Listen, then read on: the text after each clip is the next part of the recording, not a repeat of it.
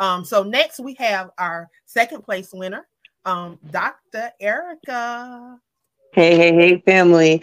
Listen, I'm truly excited to be here, to be a part of this great collaboration, this poetry group power, using our voices to raise awareness. And listen, I just want to say that this contest gave me a second chance. I usually don't get involved with contests. I usually don't push it. I usually get nominated for things and just let it go. But this is the first time that I got some skin in the game.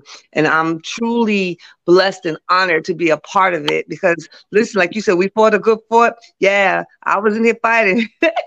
But then when I saw my queen, I said, Lord God, I succeed. I concede to her because she did it. She came out of nowhere to almost 300 votes. I said, oh, Lord God, we thank you. We thank you for her. And I begin to celebrate you. So I thank you. And the poem I'm going to read is coming from my first poetry book called Aries Joint, The Words of a Tantalizing Prophet. I'm going to put this phone down so I can read it. And I titled this poem, I Can't Breathe. All right.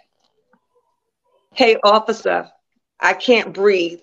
Can you please kindly release your knees that's preventing me to breathe?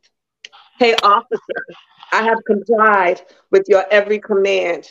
Can you please explain to me why you are treating me like a hostile barbarian? Hey, officer, I don't have anything on me that can harm you or me. I'm just trying to comply so we all can make it home safely.